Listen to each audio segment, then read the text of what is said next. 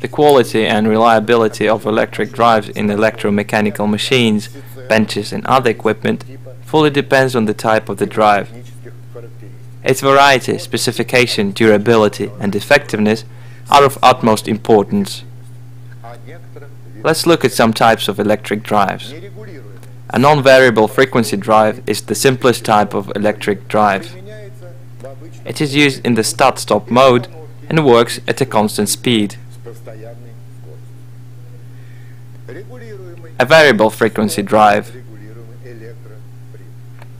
Variable frequency drives are primarily used for continuous shaft speed variation in induction motors.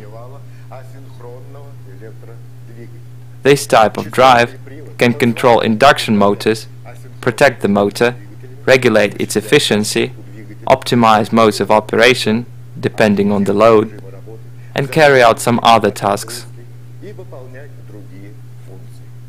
Variable frequency drives save a lot of electricity, unlike the ones working at a constant speed.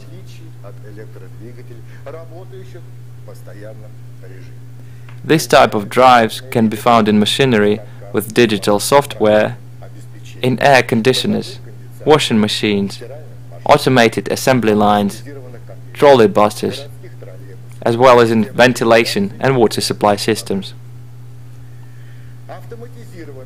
An automatic electric drive. Automatic electric drives can be of two types, linear and rotary.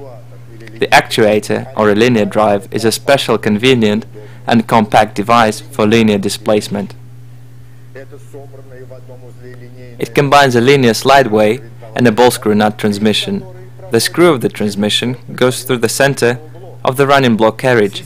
Systems of linear displacement have high stiffness and precision. At the same time, they are very compact in size. These drivers are used in mechanisms for opening gates as well as in machinery. A rotary electric drive uses rotary movement. The torque of the rotating drive is transferred to the actuator with the help of a rotating spindle or a progressive carriage. A right choice of an electric drive predetermines its safety, reliability and durability. It also determines specifications of the whole drive.